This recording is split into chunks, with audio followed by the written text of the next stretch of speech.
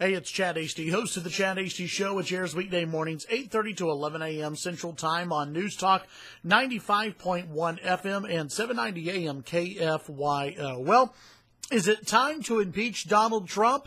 According to the Democrats, the answer is, well, probably always been yes. Democrats continuing to clamor for the impeachment of President Donald Trump. There are a couple of news articles out, one from Fox and one from the Washington Post.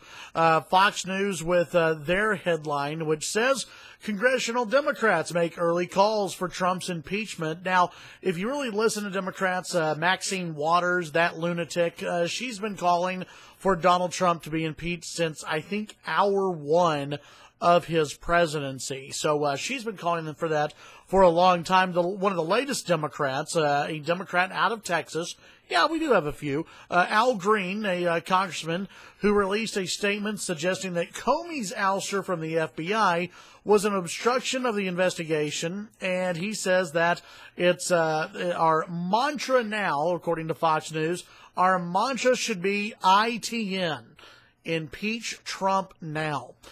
Green wrote in an email, which included a line in red pushing those who receive the email to forward this email to others who might be interested. Al Green and Maxine Waters, not the only lunatics who want Donald Trump impeached for, well, nothing so far legally that Donald Trump has done. There are other Democrats as well. Another Democrat, this one out of Kentucky, Representative John Yarmouth out of Kentucky, telling a Kentucky TV station on Thursday, this past Thursday, that, quote, well, we're actually pretty close to considering impeachment when it comes to Donald Trump.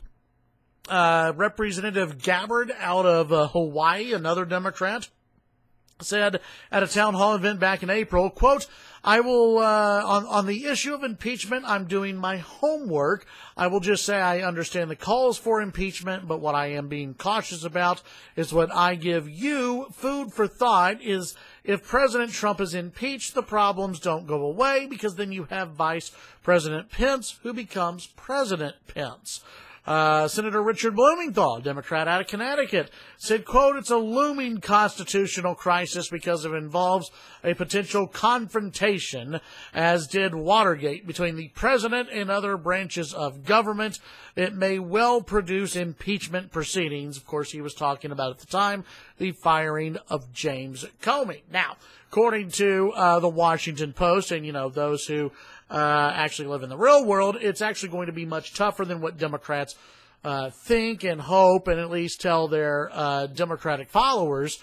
Right now, Donald Trump hasn't been accused of any specific crimes. Well, he hasn't really been accused of any specific crimes. His opponents have said that he's unfit for office. His opponents have said that he's crazy. His opponents have said that he's dangerous. But he hasn't actually broken any laws. This from the Washington Post. While Democrats, Trump's opponents in general, might be clamoring for impeachment, it isn't as simple as Democrats deciding they don't like President Trump. There are two big issues for that. First, impeachment is a lengthy legal process. No president has ever been removed from office. And second, removal from office requires a vote from 2/3 of the Senate, which Republicans still publicly back Trump, although some have criticized some of his recent decisions, but overall they still broadly support him. The Washington Post also writing, Trump hasn't been accused of any real crimes, you know, which is kind of a requirement for that whole impeachment thing. His opponents say he's unfit for office.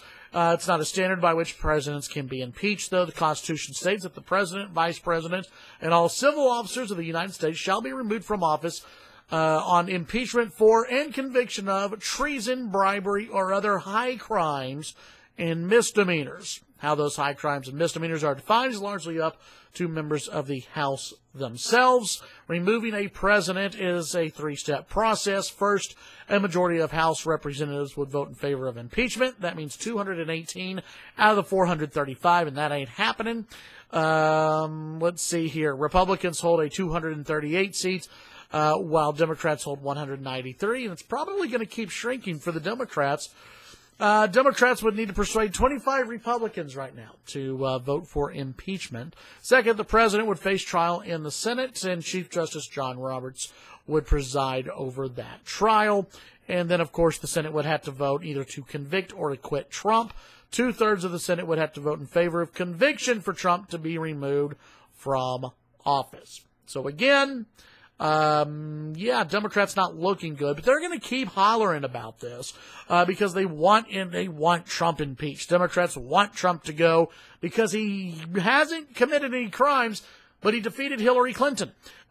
Trump hasn't committed any crimes, but there are, I guess, rumors that haven't been validated that he that his campaign colluded with the Russians to put Trump into the Oval Office, and there's no proof of that either.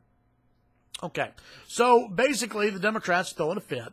The Democrats are in favor of all these leaks that are coming out from the administration. The Democrats are pumping up people and telling Democrats to resist Donald Trump. Democrats are telling their people that he should be impeached, and they have no reason to call for it. Yet they're still going to do it, and I bet they will continue to do it for the next 4 years or so. Tune in to the Chad Hasty Show weekday mornings, 8:30 to 11 a.m. Central Time on News Talk 95.1 FM, 790 a.m. KFYO. Of course, I'm pretty sure that we'll continue to talk the rest of the week about the faux outrage of the week from the Democrats in Washington and how the Democrats continue to call for the impeachment of Donald Trump, and they look pretty stupid when they do. Again, now, if Trump commits some crime that comes out, then okay, we can talk about it. But so far, there's been no crime. There have been no evidence of collusion. And the only people right now who look foolish are the Democrats. Tune in to the Chad Hasty Show, weekday mornings, 8:30 to 11. Follow me on Twitter, Chad Hasty Radio. Have a great day.